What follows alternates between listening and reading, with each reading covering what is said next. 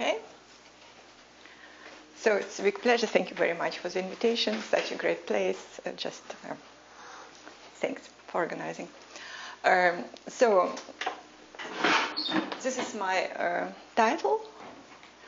I'm supposed to speak to physicists. Yeah, so not use word theorem. So if you will hear these words, then just replace it by fact. Okay, I'll try to do this continuously, but who knows? And otherwise, so I thought that perhaps a good strategy to be as clear that even mathematician can understand me. So in this case, perhaps physicists will be bored, but definitely not lost. So this TQFT was already introduced by Pavel. So it's a functor. So I think you call this functor Z, or perhaps a symmetric monoidal functor from the category which you called board. So say n-dimensional TQFT or n+1 dimensional TQFT. This +1 just says how extended it is. It's just once extended. So this category has as objects closed n-dimensional manifold and as morphism cobordism, so n+1 dimensional cobordism between this closed n-dimensional manifold. So let us call this category like this, and I'll just be interested in the simplest or in the functor to the category we understand. Yeah, so we would like to learn something about this by constructing functor from this unknown category to something we know very well. And so let us consider, so the simplest example, it's when n is equal to 1. And in this case, so who is my functor? So first of all, this category, board 1, 2, I would like to construct a functor z to the vector spaces. So here, as I said before, so will be morphism will be a closed one-dimensional manifold. Monoidal structure will be disjoint union of these circles. Z will associate to each circle some vector space V. To disjoint union here will be associate tensor product here. This is a map. So it's monoidal functor. It preserves the monoidal product here. So now, given a cobordism, we will associate here a linear map between corresponding vector spaces. And the most important thing is that this Z needs to preserve composition in the category. So if I glue to cobordism along the boundary, it should be mapped into the composition of the linear maps on the right-hand side. So this is an example of 1+1 dimensional TQFT. And so in this case, these functors are completely understood, and this something deals with the fact that we actually understand completely who is this category. And this category, so this board to 1 as a monoidal category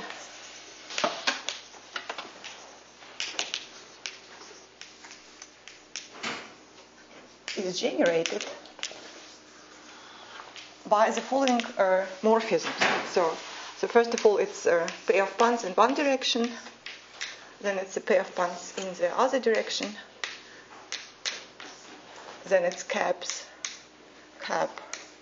and you need to have a symmetric functor, you need this permutation morphism. So these are all generated. So because it's a little bit long time, takes a long time to draw them, I'll abbreviate that one like this, I'll abbreviate that one like this, I'll abbreviate this guy. So this means it goes just to the numbers, to the field K. This goes from the field K to V, and this will be abbreviated like this. Okay? Then this generator satisfies the following relations. And the relations are very nice. So for example, so the one is like this, that this is equal to that. So this is so-called associativity relation. So I'll draw just a few of them. And if you multiply with these guys, and so this produced like this. And so you can reflect this along the horizontal line. You will get new relation for the other generators. And perhaps the only one new relation, it's a called Frobenius relation here, which looks as follows. So if you co-multiply and then multiply, then this is the same as the following guy. And if you do it on the other side, it's also the same. Okay? So this is a Frobenius relation. And on the other side, so there is an object which is called Frobenius algebra. And this is the object. It's again, this is in vector space with an operation M, which goes from V tensor square to V, which I'll draw like this. It's there is identity, which is mapped from K to V. Then there is a co-multiplication, which is a map from V to V tensor square. Then there is a co-unit, which is a map from V to K. So this is the structure of a Frobenius algebra, and this is this is an algebra which satisfies exactly this all relation. So this is just definition of the Frobenius algebra, and so well-known facts from 90s or even before that 1 plus 1 TQFTs are in one-to-one correspondence with Frobenius algebras. Okay, so now. This was a baby example. Now, so I'll speak about 2 plus 1 TQFTs. So the usual approach to 2 plus 1 TQFTs is that, so if you replace here this 1 by 2, then you have only these arrows, and which says that any so-called modular category, so this is a construction of derive, any modular category provides a 2 plus 1 TQFT. So this is a result of derive. And I'll try to sell you today a different result. So I'll try to say that actually this is complete over. So you don't need a modular category. There is a nice construction, not using modular category, but coming just from Hopf algebra. So I'll try to argue today that actually it's enough just to have a Hopf algebra. To have a 2 plus 1 TQFT. It would be a little bit, so it will be TQFT and on a bit different category. But it would be interesting things to study, providing a lot of interesting information about three manifolds. Okay, so let me start with my talk. So I'll first define my main object today. It's a Hopf algebra. So Hopf algebra, it's defined similar to Frobenius algebra. It's a vector space H together with all the structure maps. So it's a bi-algebra. So this means that it has multiplication, unit, co-multiplication, co-unit. And in addition, Hopf algebra has two maps. S, which is just an endomorphism of H, which is invertible. So these are the structure maps.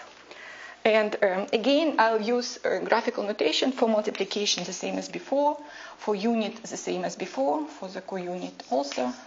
Sorry, for the co-multiplication, co-unit. Now, for S, it's endomorphism of H, I'll use this. And for H minus 1, I'll use this guy. Okay? And again, as in the previous case, this Hopf algebra satisfies some relations. And let me put relations here. So modular following relations. So again, this is an algebra, so the multiplication, co-multiplication are associative, so you have this all stuff. You don't have the Frobenius relation, so instead of the Frobenius relation, you have a fact that this is a bi-algebra. And bi-algebra means that this delta is an algebra homomorphism. And this looks in pictures following. So if you take two elements, multiply them, and then co-multiply, this is the same as if you multiply co-multiply the second, exchange them, and then multiply what comes out. So this is a replacement for the Frobenius axiom. And there are a few axioms connecting S, epsilon, and ones, and multiplication, co-multiplication, which looks as follows. So if you put here your S, then this is the same as that, and this is the same also to do it on the other side, and similar for S minus 1. So this is how the axiom looks like. And now what I'm claiming is that given this structure which I draw here, you can construct a TQFT, three-dimensional one, on the following category, which I'll call 3-cop tilde.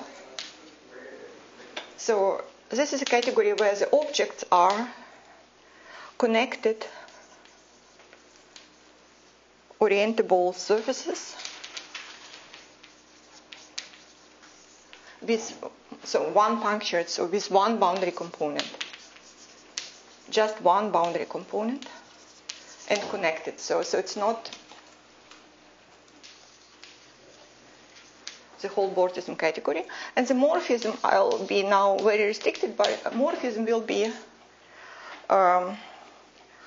cobordism between them, between such surfaces embedded in R3. Okay, so this is, for the moment, it's very restrictive, but you will see I'll drop this condition later at cost of a little bit more structure on the Hopf algebra. Okay, so how it looks like. So this connected oriented, so the morphism looks as follows. Oh, let me do it here. So any one punctured surface looks as follows. You take a disk and you add handles to this disk. So any object in this category looks as, so you just add handles like this, as many as you like. Okay? Now the morphism here would be a guy sitting in this cube. And I'll draw this morphism in the following way. So let me take perhaps a different color. I don't know. Perhaps I don't want a different color, but okay. So morphism is, for example, like this. So you think about this blue line as a tube in R3, and I'm removing tubular neighborhood of this line, and then I get a cobordism from genus 1 surface to genus 2 surface. Okay, so this is how. Oh, sorry, I'm doing this like this. As this cobordism. So first of all, let me mention that connected oriented surfaces I can just identify with natural numbers. By this natural number is just a genus of a surface. So 0, it's just a disk. 1, it's genus 1, and so on. And so this would be this would be cobordism under this identification from 2 to 1. Okay. So let me draw another cobordism in the same way. Okay. So let me perhaps immediately introduce a little simplification for drawings, such things. Otherwise, I'll spend all my time drawing. So, is it okay? So, in the future, I'll draw this just like that. So, this is abbreviation. And then I would like to consider another cobordism, which is so another example. So, such cobordism. It would be cobordism from 1 to 1. So we should think of this picture as handle decomposition, basically.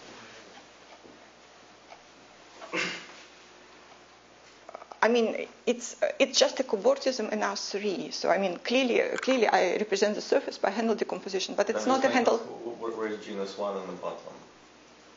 Exactly. No, again. So this is very important. So I'm removing a tubular neighborhood. Yeah, that's so genus 1 on the bottom is this disk together with the boundary of this tube, and this is genus 1 surface. So this is a morphism from genus 2 upstairs and genus 1 downstairs. Okay. So and now I'm in the same spirit. Let me draw another such a guy. Okay, this is a morphism from 1 to 1 again. And now I would like to explain, so this was from 2 to 1, this is from 1 to 1. I should be able to compose these guys, and I'll tell you how do I compose. So when I compose, I should get somebody who goes from 2 to 1. So this means that I'll draw it like this. So this is 2 and this is 1. So I'm starting by drawing the bottom part where something non-trivial happens. So or perhaps even doesn't matter. So this is my non-trivial part of the boundary, and then and then in the handle itself there are just 2 lines which go through the 2 parallel lines go through the handle. Yeah? And now I'm taking this handle. Composition means that I'm taking this one handle and I'm gluing it inside of this tube which is here. So what happens? So the composition looks like so. I'm now gluing this handle, and I'm getting that.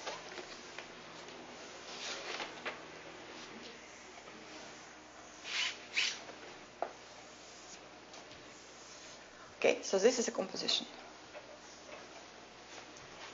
Okay, so it's just a topological composition.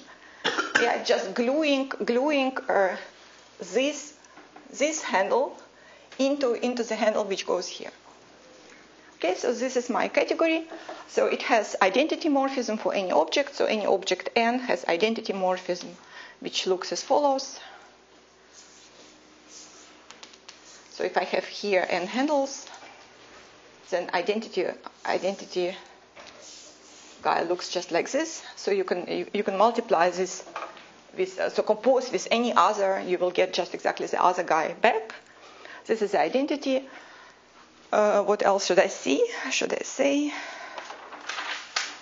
It has monoidal structure. So, and this is monoidal structure here. It's different from the monoidal structure here, given by the disjoint union.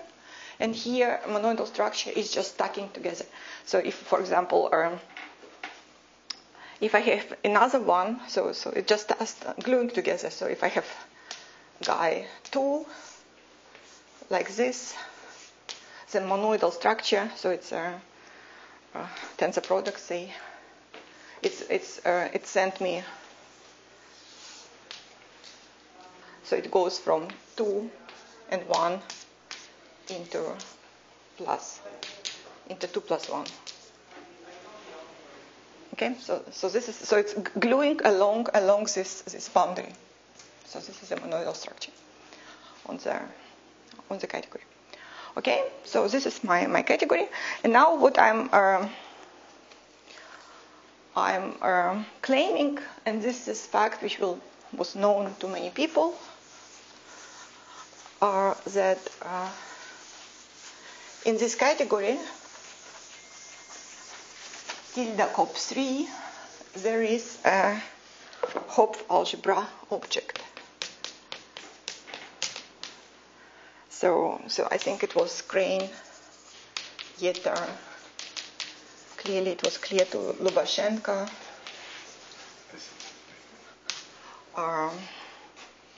So Habiro used it also later. Okay, so this fact says the following. So the object 1 in this category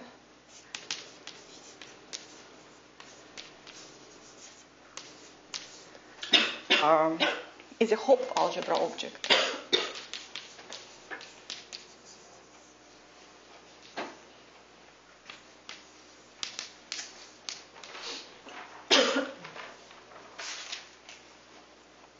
Okay, so what does it mean? This means the following. That I can construct, so this means that it has the whole structure which is listed here. Yeah. So I can multiply two such guys. So there is a morphism from 1 tensor 1, which is the same as 1 plus 1 to 1. There is a co-multiplication, which is go from 1 to 1 plus 1, so to 2. Let me write this from 2 to 1, from 1 to 2. There is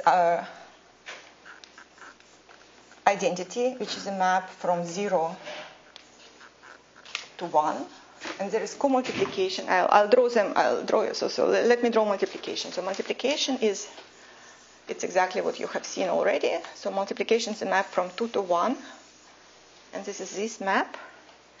Co-multiplication is a map from 1 to 2. And this is a map which looks as follows.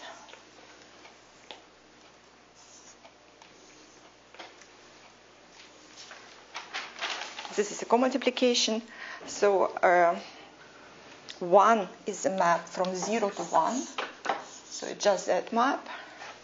Then epsilon, it's a map from 1 to 0, which looks like this. So it's so just empty diagram. There is no tube inside. Then there is S and S minus 1, which I'll draw immediately.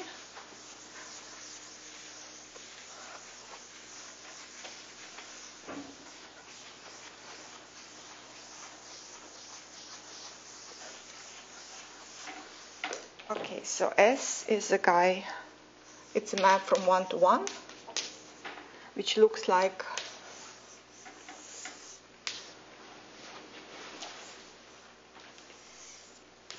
this.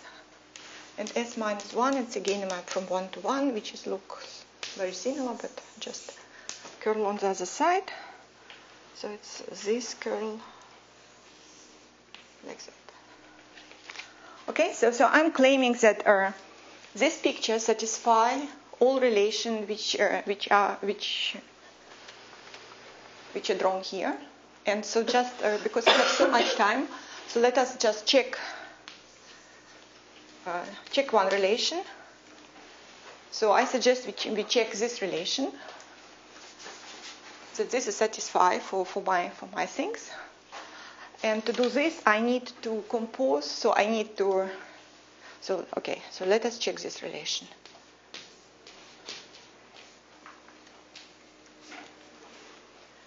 In my picture, so this means that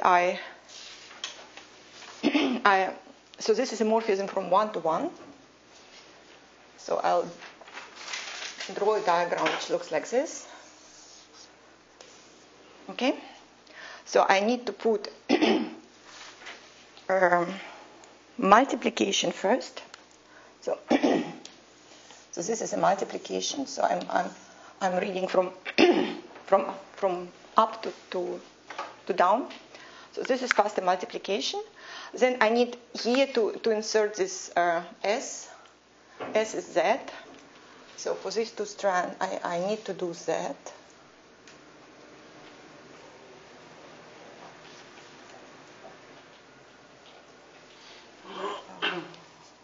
I need to do this.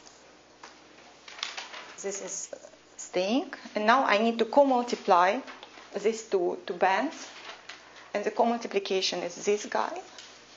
So I'm putting this one on top and this one on the bottom.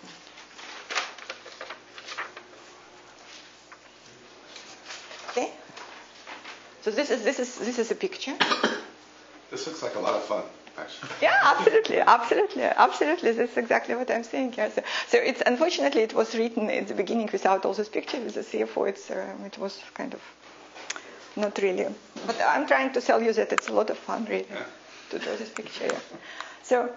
So now what do you see here? So I see this part,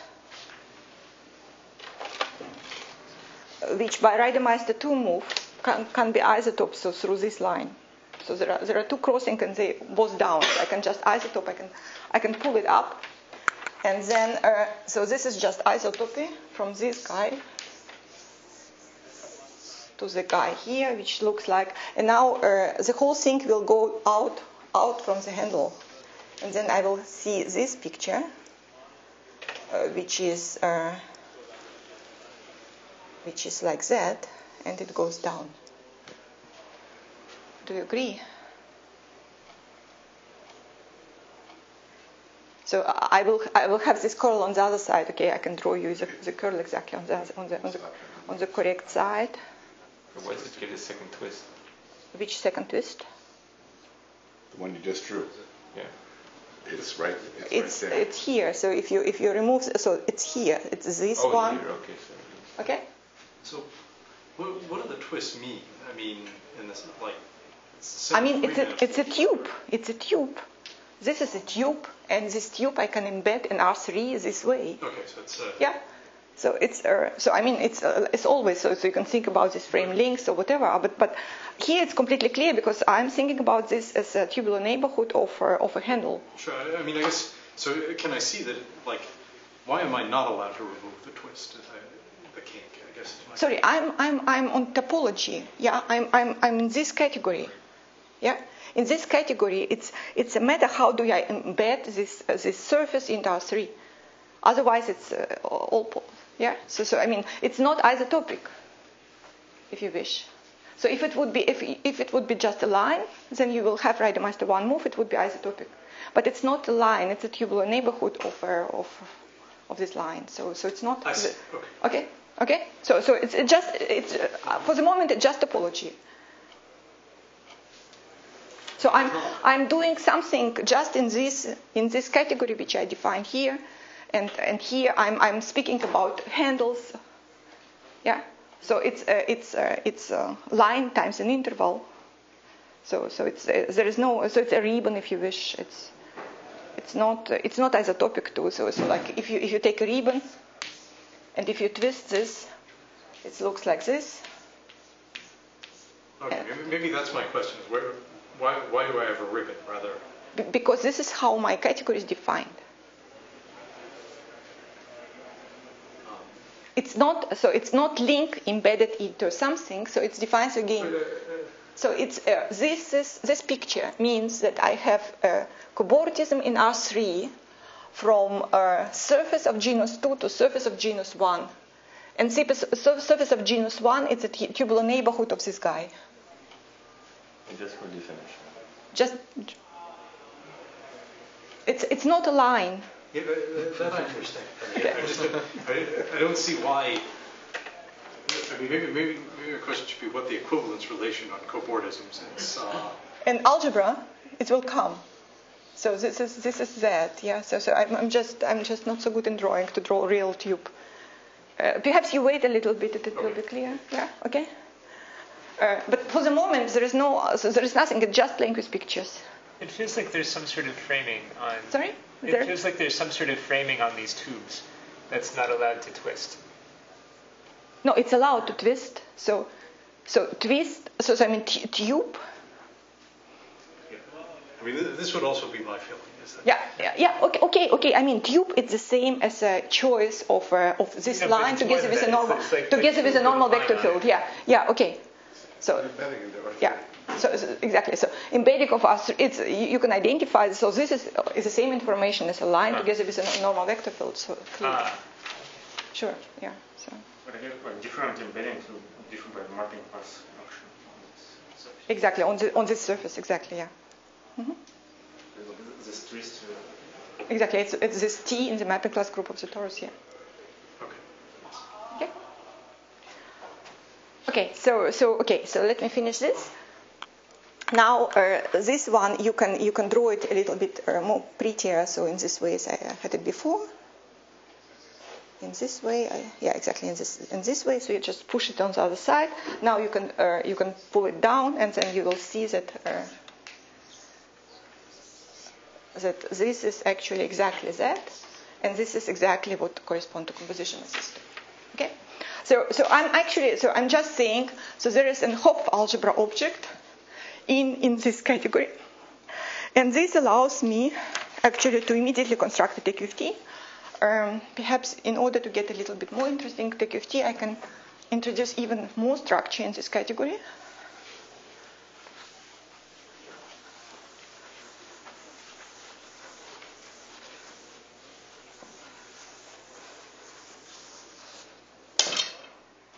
Okay.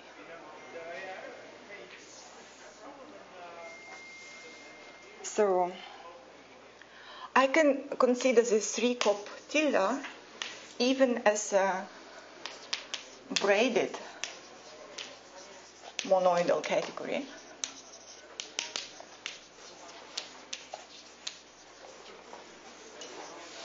which means that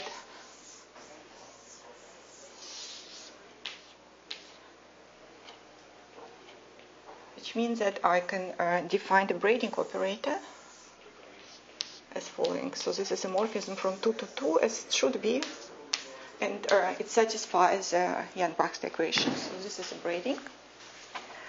And now, as such, so as braided monoidal, 3 coptilla is generated by just object 1. So this is just object 1, which is just surface of genus 1 with one boundary component. Multiplication, unit for the multiplication, co-multiplication, co-unit S minus 1. So this is what I'm listing are the morphisms which I draw here. So this morphism generate this 3 cop using the braided structure and the monoidal structure. And 2 additional guy which are related to the twist. So this V, it's a morphism from 0 to 1, which looks as follows. And so V minus 1, it's just the inverse twist. So it's this guy. So I'm just, so you see, I'm trying to model what we had in dimension 2 case. So where we could represent the category by generated relations. And now I have something very similar. So okay, it's still a baby version of a real Borgesman category, but still for that one, it's generated just by one single object and a finite number of morphisms using the braiding and monoidal structure. So this is something which you would like to see. And now, giving all this, I can write down that I have immediately a TQFT.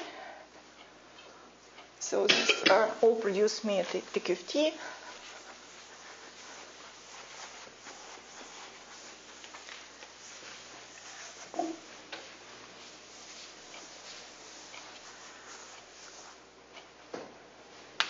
So again, fact, again known to the same people which were listed before, that now any Riemann Hopf algebra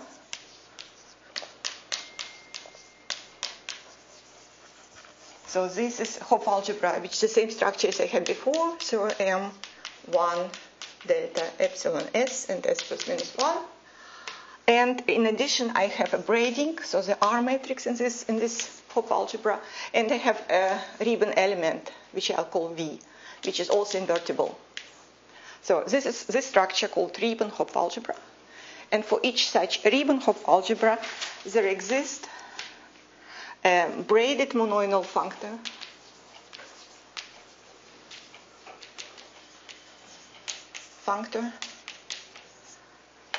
which goes from Z, which I call Z, which goes from the 3 coptilla to the category of H mod. Okay? And this functor is completely determined by the image of 1 there. So if I tell you, so this structure, so I have to, all structure should be made to the structure here. So I just need to tell you who is the image of this one on the right hand side. And this is what Lubashenko did, and he constructed this functor, so it's much more general for any braided monoidal category. He constructed such a guy. And who is here? So the mathematician call it coend of the category. So in our case of H mod, this coend is just exactly H itself, with considered as an adjoint representation of itself. So this action is given by, so A acts on H as A1, H as A2. Where this is a Svidler notation for the co-multiplication. So the co-multiplication of A, I'm writing as A1 tensor A2. Okay, so basically, the whole thing is just determined by the H. But it's not like a regular representation, it's a adjoint representation. Okay? So this is, again, so this is,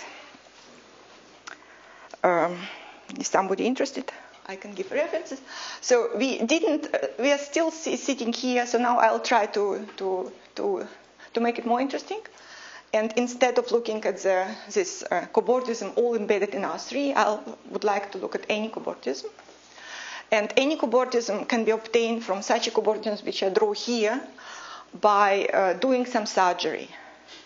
So I hope everybody knows what is a surgery. Okay.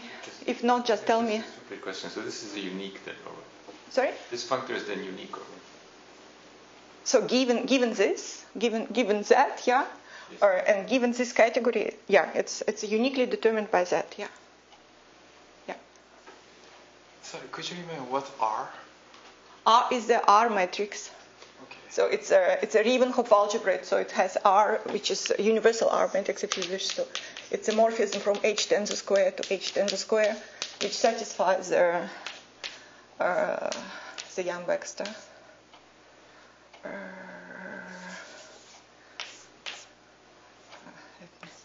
Which satisfies that. So you draw for R.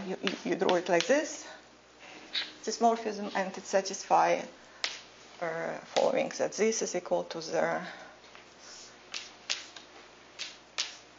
Okay, so you can move down. Okay, so perhaps I didn't do this correctly.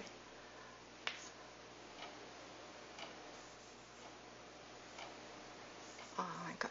So let me do it like this. Okay. So satisfies this equation. Okay, then. V was this thing. And V is a Riemann element, so which I will draw here also like that.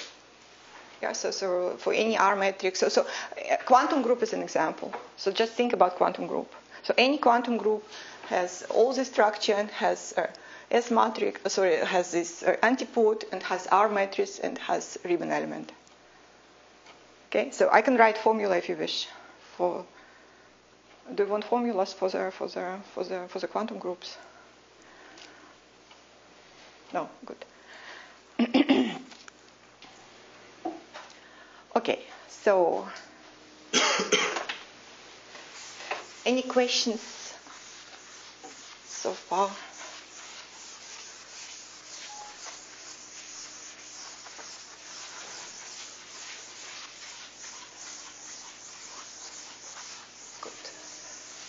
Okay, so now to do the surgery, what I need now to introduce a new components. So I would like to have some surgery components here, or even surgery links, like for example something like this. So I would like not only have this tube, so this cobordism which just represent me how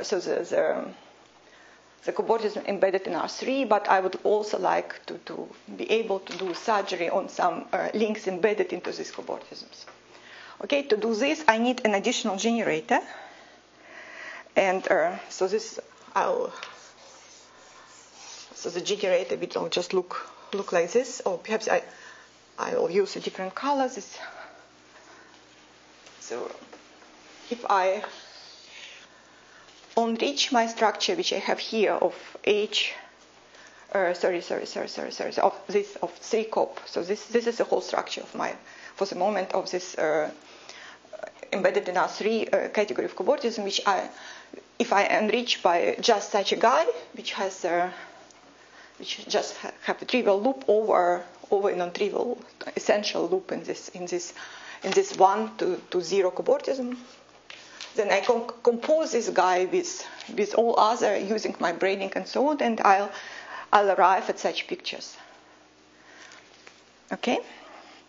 And now, so the only thing what I need now to find out, so to whom I should send this guy when I'm enlarging my TQFT functor from 3 cop to H mod. And this is always possible. So in the case if H is finite dimensional, then again it's a Radford and perhaps Greenfeld theories, and there exists so-called integral. So there exists an integral in any finite dimensional Hopf algebra. You have a special element which is called integral, which uniquely defined up to normalization by the following property. So if you take any x in your Hopf algebra, you co-multiply x and evaluate by lambda on one side, then this is the same as lambda evaluated on x times the identity in the Hopf algebra, 1 in the Hopf algebra. So you have such here. So it's this. So basically, what I'm saying, this is some sequence of equations, and this equation has unique solution for any finite dimensional Hopf algebra. Okay, and now, so why this is interesting? Because this is exactly what Kirby move does. Because if you look at the Kirby move, so what happens, you have one component which can be linked or noted. You have another component, say, coming to this one. The Kirby move, second Kirby move, which is the most complicated one, allows you to slide one component along the other component. Now, if you look at the invariant of this link, so if you just draw, look what all this linking and noting of this component will produce you for this component just an element of the algebra X. So if you put the universal R matrix, blah, blah, blah, so there is construction which provides you just X here. And after sliding, instead of X, if you exactly slide the same way, you will have here delta X. And now if you evaluate this X with your integral lambda, so then what you have on that side, it's exactly lambda of X times identity. And on that side, you will still evaluate this with lambda. You will have the left-hand side of this equation. So you have an element which was known long before in the theory of Hopf algebra, for example. So my people in the 60s, they were working. It's like a dual to the Haar measure on the Hopf algebra. So if H is just group algebra for some finite group. And if you now send this guy, it's a morphism from 1 to 0, if you just send it to this integral, which is an H star, which provides exactly the morphism from 1 to 0, and it's invariant under add action if, in addition, if H is unimodular, then actually lambda preserves the, so it's an add invariant map. So it's exactly map on that. So it's not only any map from H. So it's not just an arbitrary home from here to say my numbers, but it's invariant under this adjoint action. So it's a home from. So it's an add invariant map. So it's exactly matches what we. So this is some technical condition I can explain for people who are interested, but it's always satisfied for all quantum groups. Okay, so now with this addition, what we have is that if we define now a category which is just three-dimensional cobordisms,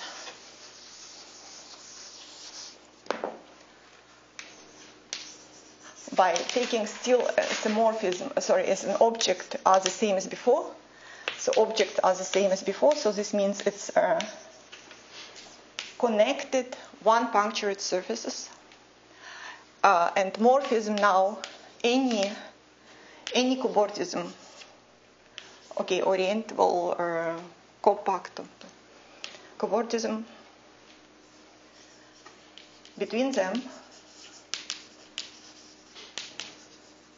then H together with lambda. So all structure which we have before. So this means that if I have ribbon, okay, unimodular, finite dimensional, unimodular ribbon algebra, ribbon Hopf algebra, provides a functor z from 3 cop to H mod. Okay, again, determined just by sending 1 to the adjoint representation. Okay? Good. So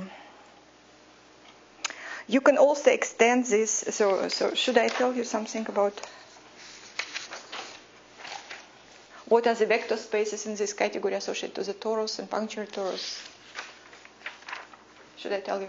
Okay. Yes. Okay.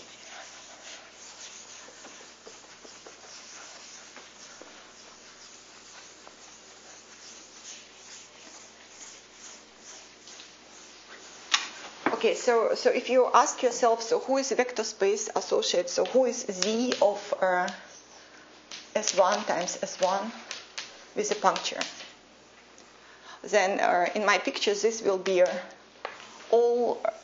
so this will be such pictures. So it will be here any object, say X of my category H mod. Sorry, sorry to interrupt. What was the difference between 3 cop tilde and 3 cop? Because in 3 cop here it was additional. So for tilde I had here embedded in R3, okay, which I drove now because it could be any. It could be any coordinates with parameterized boundary. So my boundary is really embedded, but this need not to be embedded because I added what I added in surgery. So this the addition here is that this guy with a green line goes to the lambda. So this is a new, and this allows me to work with any cobordisms.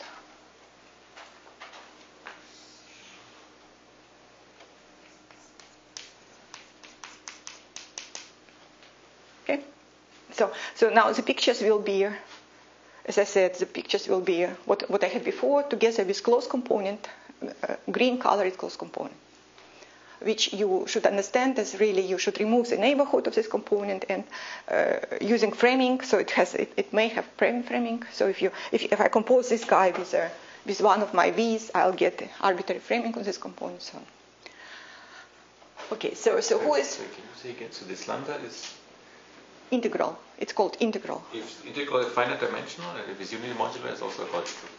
So this is the dual to the harm measure, you say. Exactly. So the integral in the case when my Hopf algebra is just a group algebra for finite group, this is just a harm measure, yeah. And if it's unimodular? Unimodular, so okay, so then the integral is not necessarily finite, or what? Sorry? So what is, if it's unimodular, then lambda exists, but... No, I'm saying if it's finite dimensional, then lambda always exists. Okay?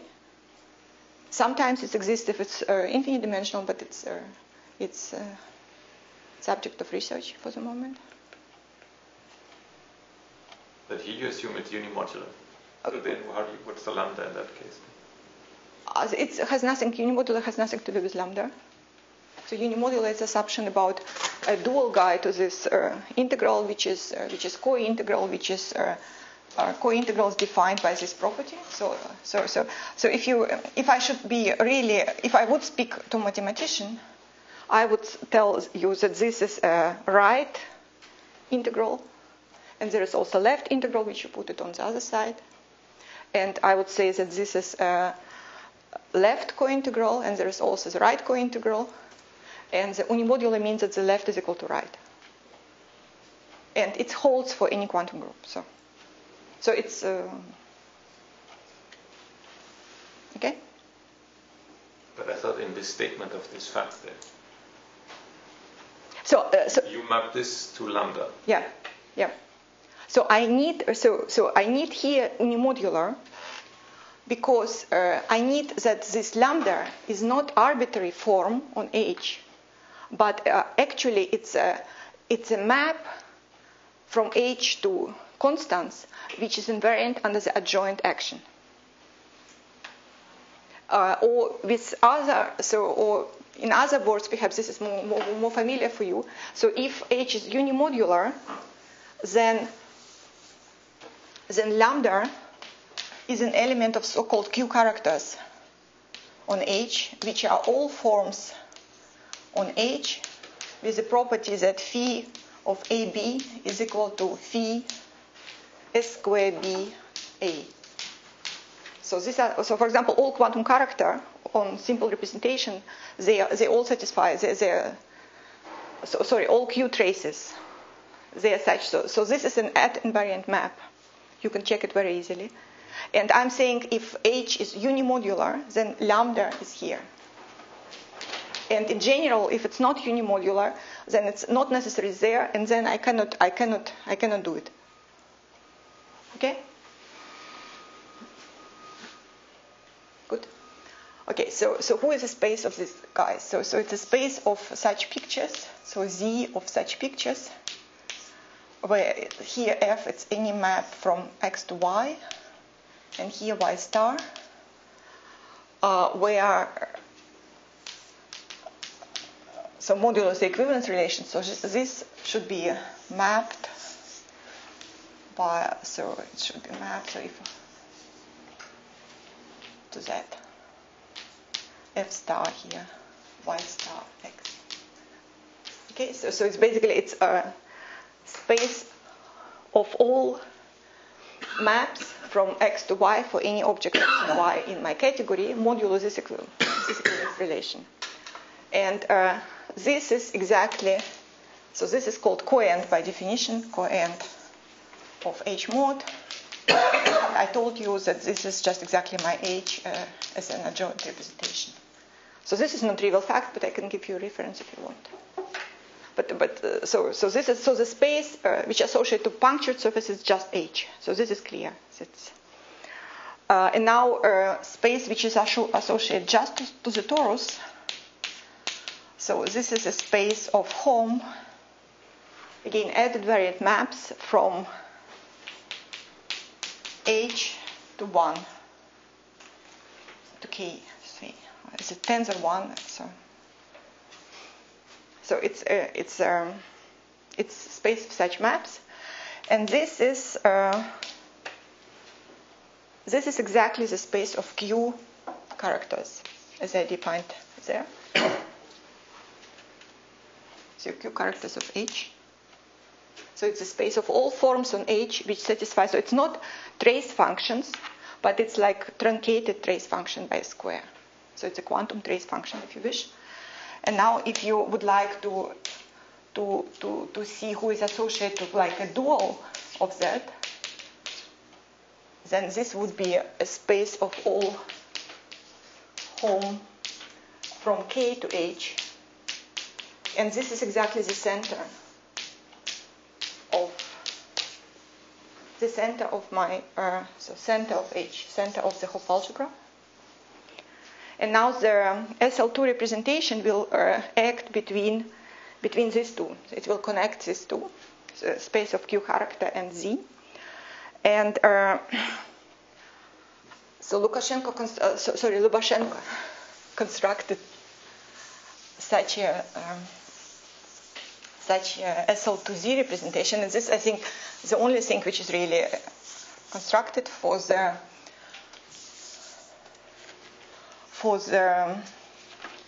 restricted quantum SL2,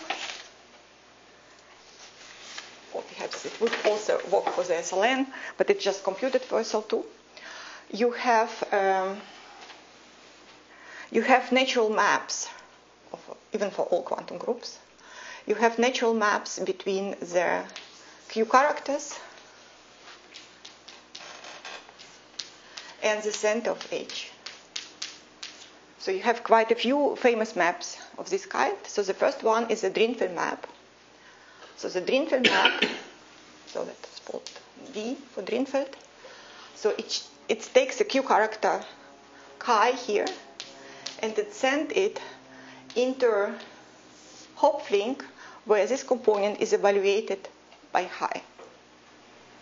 So here, this is so in formulas. So this is a monodromy matrix of a quantum group. What I draw here, so monodromy matrix of the quantum group, it's something like R to 1, something like this, composition of these two R matrices, and this is an element in H tends to 2, and you evaluate one of them with this character. You get an element in H, which is actually an element in the center. So you can see that it's commute with everything. So this is a Drinfeld map, and there is another interesting map which goes in the same direction. So this is a Drinfeld, and there is another map which is called Radford map, which associate to any Q character.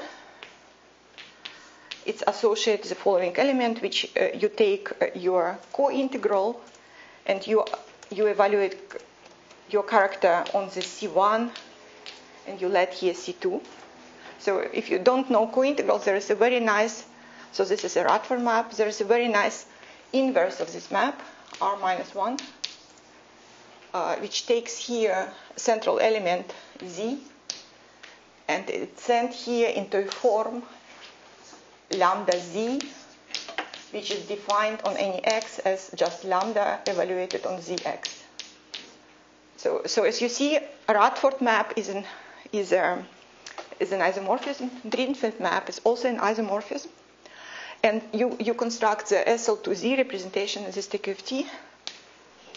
So the mapping class group representation on the torus by taking for S, which will be mapped from ZH to ZH.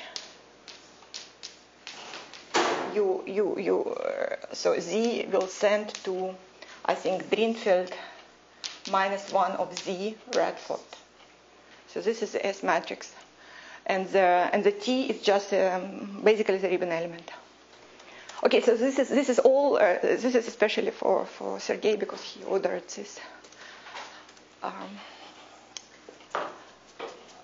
I think it's all what the people know. So in this case, so for example, already to compute some action on the higher genus, I think there is no work in this direction.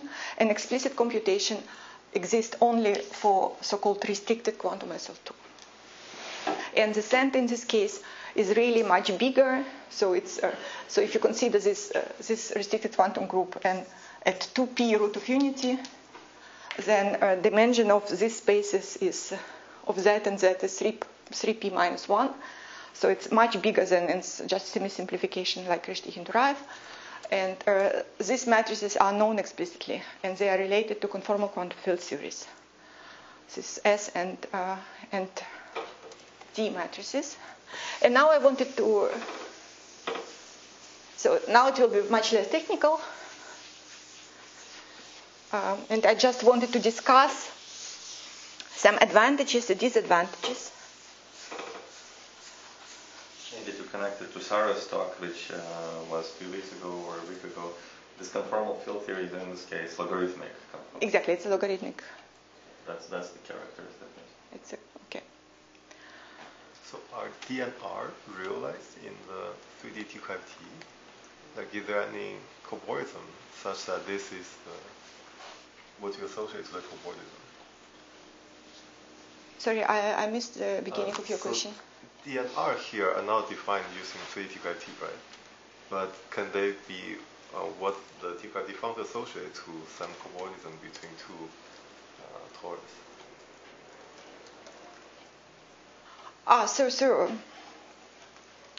So any cobordism between, any cobordism, say, example, any cobordism, say, between torus, punctured torus and punctured torus, yeah, it's a picture which looks like, say, here you have a complicated knot, it's something like this, yeah, and so each time if you see a crossing, you associate R matrix of your H.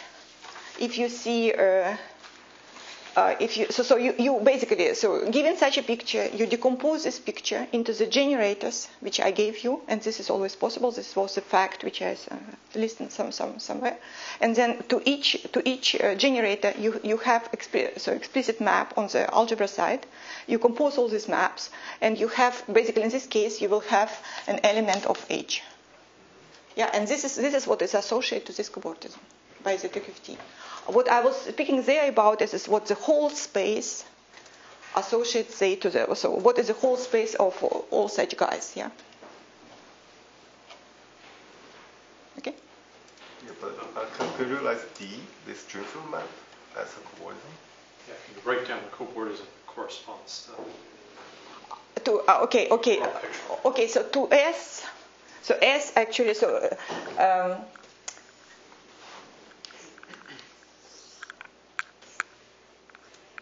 you should let it open because it's act on everything. So what acts on such? So it's okay.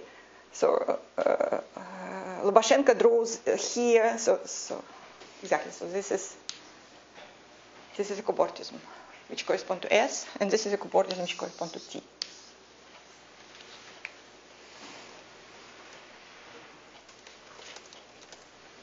Okay. I want the cobordism for D. I can take S and. Yeah, exactly. You can put, you can put such things. Yeah. So you can compose them. Okay. I didn't understand Sergey's comment about logarithmic CFTs. Is this something I should understand? No. Me neither. So at least I'm the wrong person to ask. So. Well, she made the statement that this is related to CFTs, and I was just pointing out that these are logarithmic CFTs, not the rational CFTs. But they could also be rational. Not in this case. You don't. So which case? So this is a very general construction. Yeah, in the case for UQSL2. Yeah. For this restricted UQSL2, it's a logarithmic. Yeah. I have a question which may be raised. So here we consider cobordisms which have one boundary component. Exactly. So I guess one can consider a forgetful functor to the usual category of cobordisms. Just by identifying. Then you no points at the boundary, right? You are losing monoidal structure if you do that. It's not possible. Exactly. Yeah. So that's the main point. So I'm coming to this exactly. So fine. So now I would discuss about what. So it's a very old construction. So Lubashenko paper about this. So they were written in categorical language. It was heavy mathematics. Not many people. So this picture came much later. And people didn't work actually on this by the following reason. So let me first say something good about this construction. So what is the advantages of this construction with respect to the one of Wittner-Hinturai, which we know? So first of all, the most important one, H mod need not to be simple.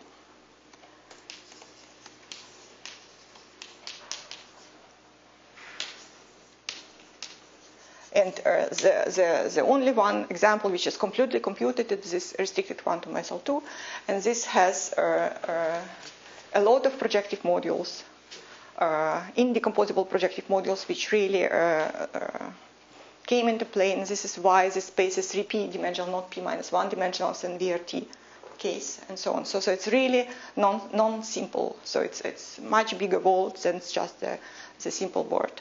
So that's the logarithmic. Yeah. Thank you. Okay. So this is the first thing. Second thing. So this is perhaps my personal opinion, but I like it. So I think it's much more conceptual than the one of VRT. So you don't cut artificially something and so on, and then wow, something happens. But it's like you just have, so basically in Lubashenko language, it's just given any braided monoidal category, the coend of this category, it's exactly what you should associate with this object 1. So it always exists. It's just so categorical that probably categorifying this should be just only pleasure. Okay. And it deals with, and the main idea here also that you are working with algebra. So you work with algebra and not with the modules over this algebra, because as I told you,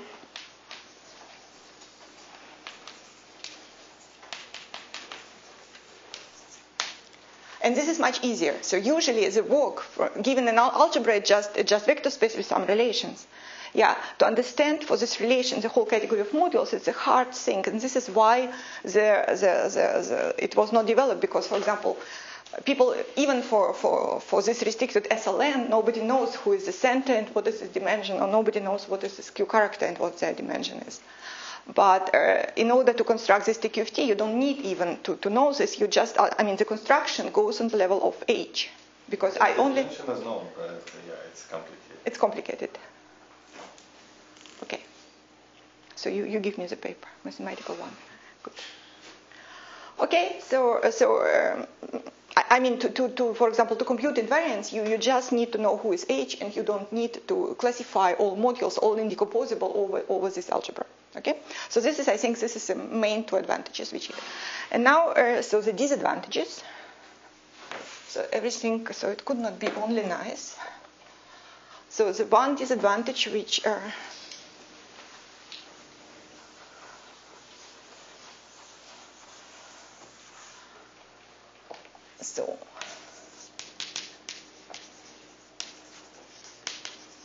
So the one disadvantage is if your, say, closed three-manifold M is not a rational homology sphere.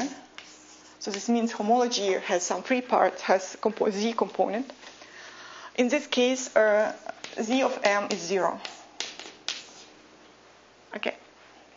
And this fact, and then some people came, so let me call this theorem, because this is not a real theorem, came and started to say, okay, but if M is a Q homology sphere, then in fact Z of M is determined with some coefficient by VRT of M.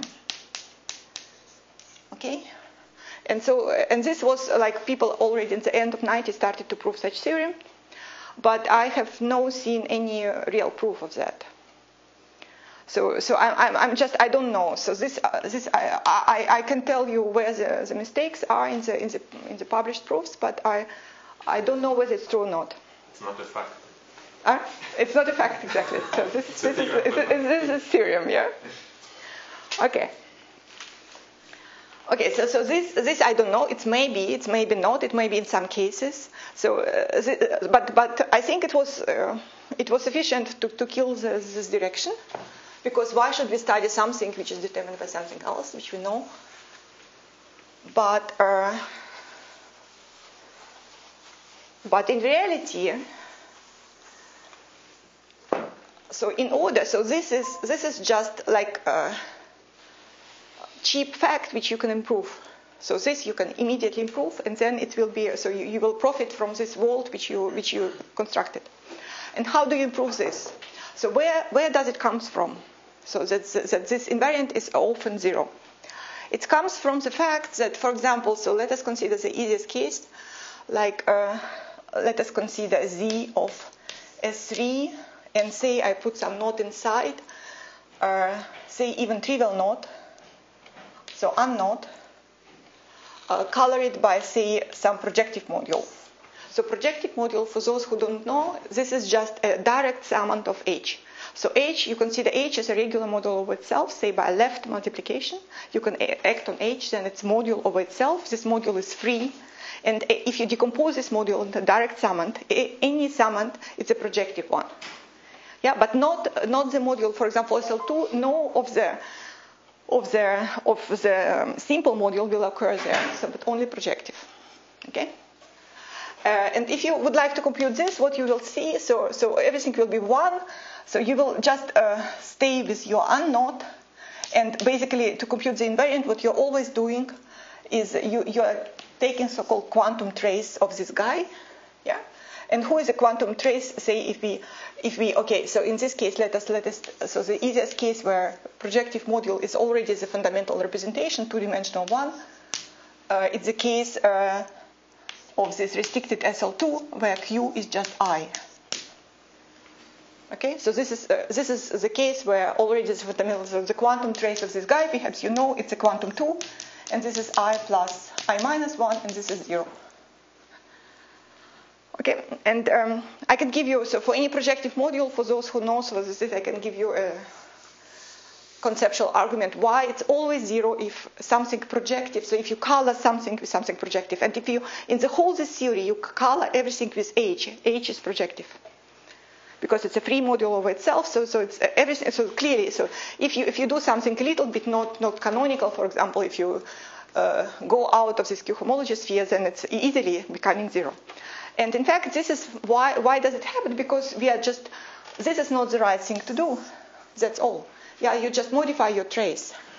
And this modification of this trace, it was by the way, in this case, this was studied by Biro, and it was studied by, so the not invariant in this case is known, and it's Alexander polynomial, or even multivariable Alexander polynomial.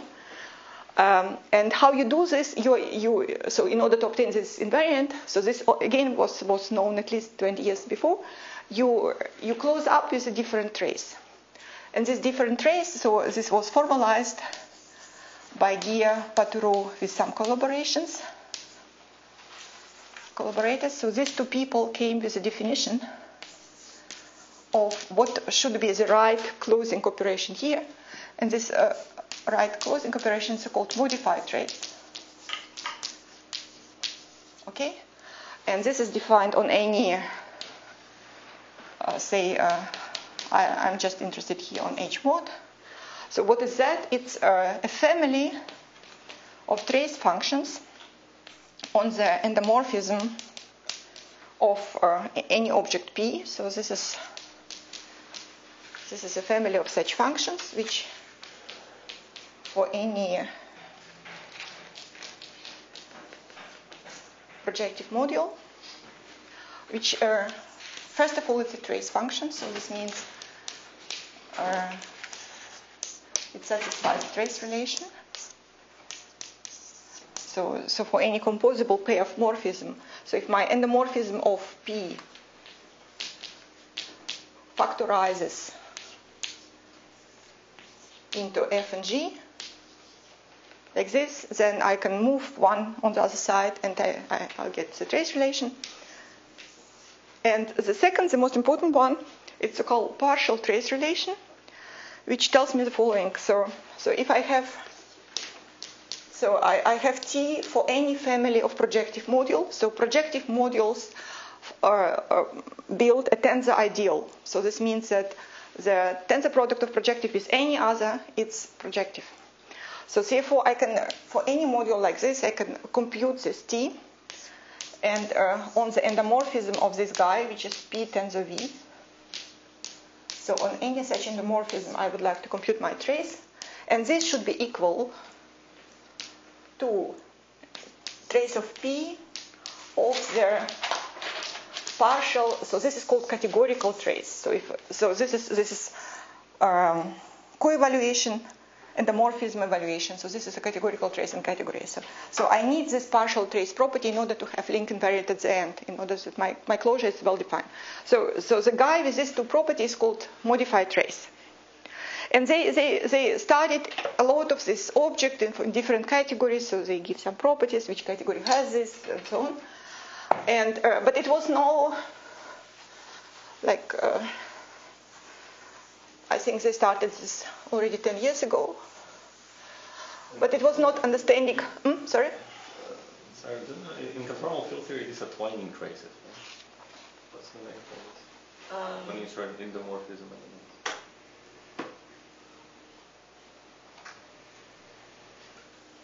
Yeah. Twining trace.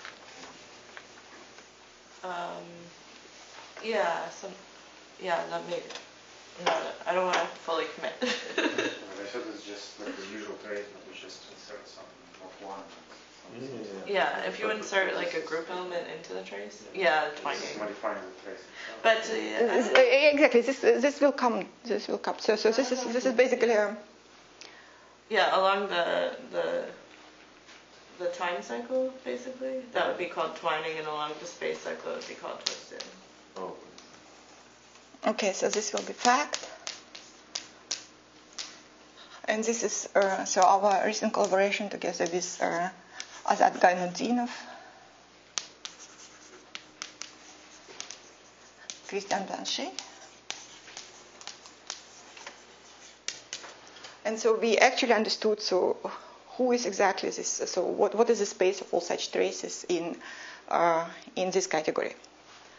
And so we really work with mild, so exactly this hypothesis we need. So if we have a finite dimensional unimodular, or perhaps we also say pivotal unimodular Hopf algebra. So pivotal, this means that you have an element in the algebra which implements S square for any x. So this means, and this G is called pivotal element. So this is exactly what we were speaking about. So basically, this G is responsible. So if you have this, you can draw such a picture in your H mode. Otherwise, you cannot, because it makes the isomorphism between S squared's double dual and the algebra itself. Okay, so if you have this, so this is really minor hypothesis on the Hopf algebra, then the space of modified traces on H mode is one-dimensional.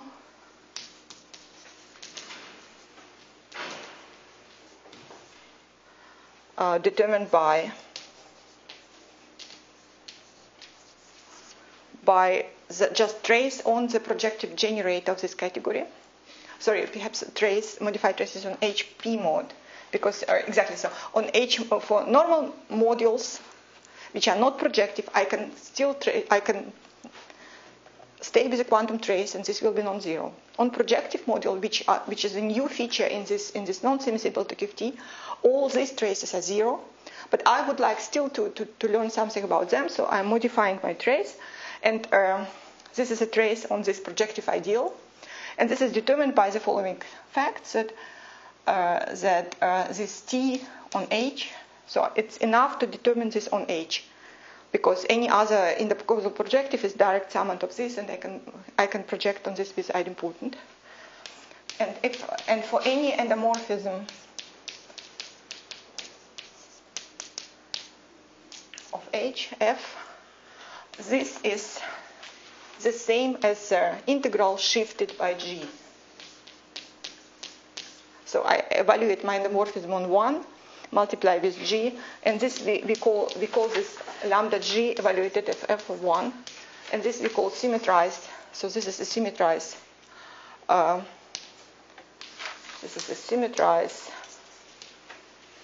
Integral. So this means if you just evaluate with lambda, it will be quantum trace, so it will be quantum character. So it will not satisfy this trace relation, but up to S square.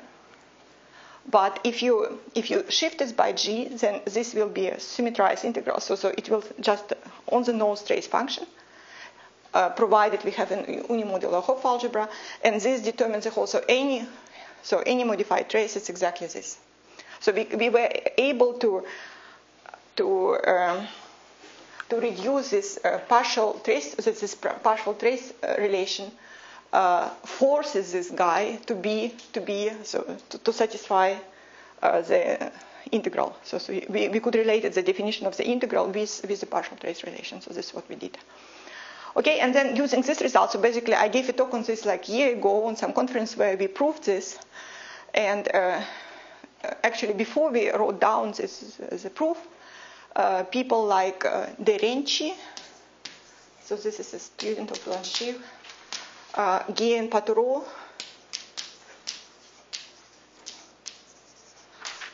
they extended, so they basically improve the Lubashenko TQFT to like this real Bordism category. So they really constructed such a TQFT because, for example, in the previous construction,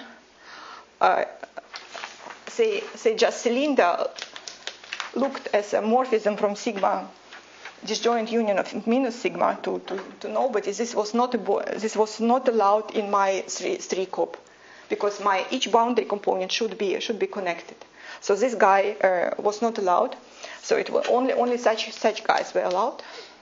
Okay, and they extended this. So basically, using this result, you can really improve, and you can get rid of this condition. So this is 0. So it's not anymore 0. You can have projective, so links colored by projective objects inside of your 3-manifold. You can get non-trivial invariant, and we also have an idea how actually semi-simplify this construction to obtain BRT. So we have a rigorous notion of semi-simplification. So I think that's all I wanted to say. Thank you so much.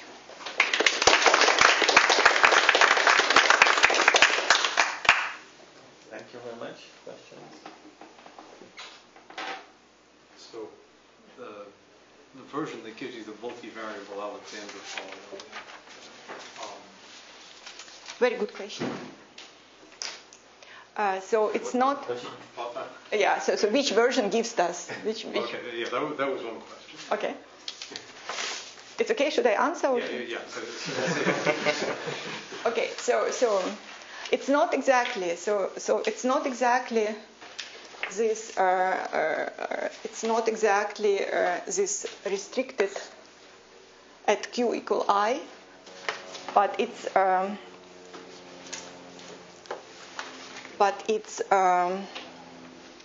It's this restricted UQSL2 semi-product with H.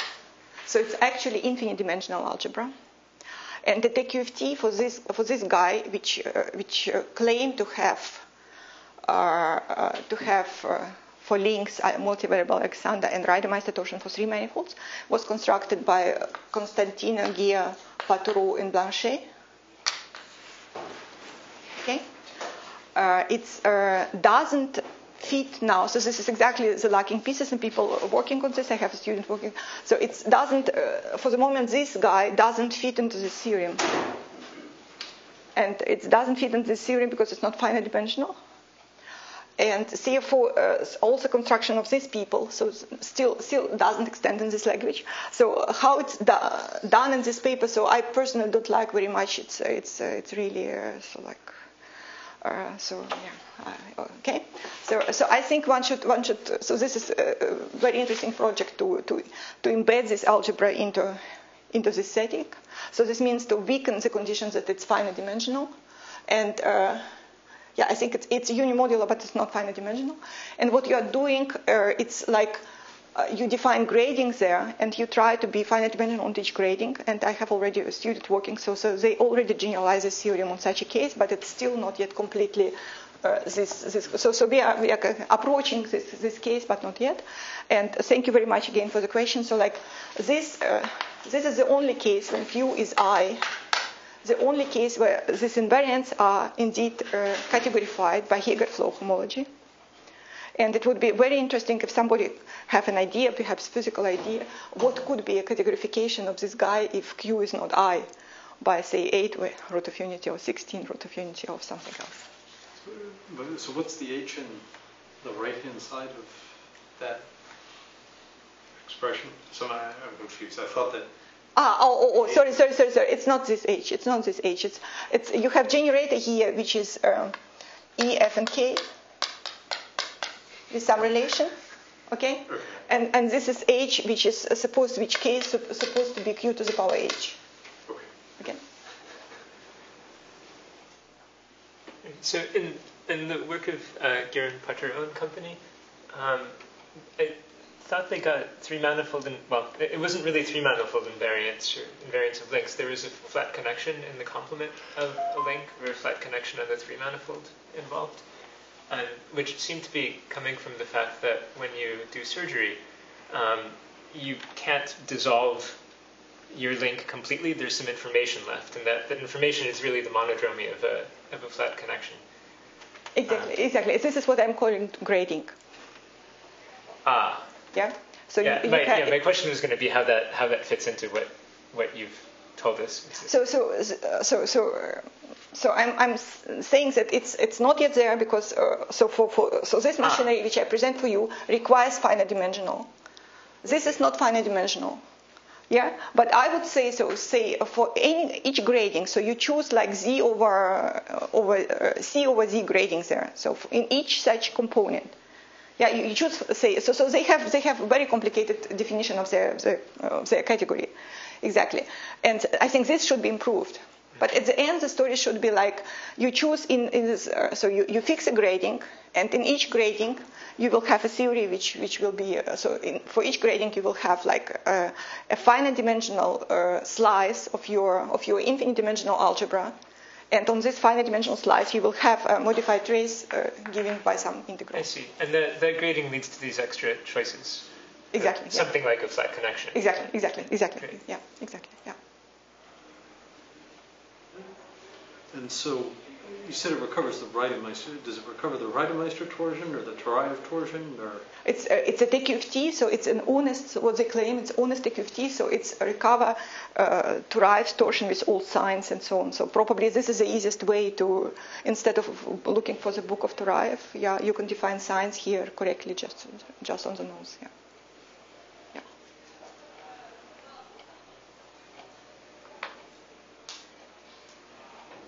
Where do the spin C structures come in? So they are coming from the choice. So like what they are choosing. So their manifold need to have a link inside, so projectively covered link, and you choose a color on the. So you choose a color. This is exactly what flat structure on the boundary exactly of this link, and then you choose.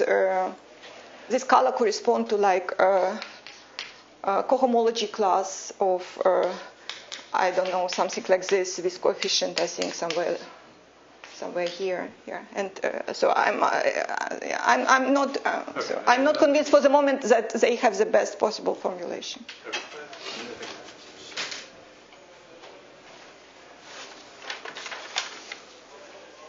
Okay. More questions? If not, let's thank Kamil again.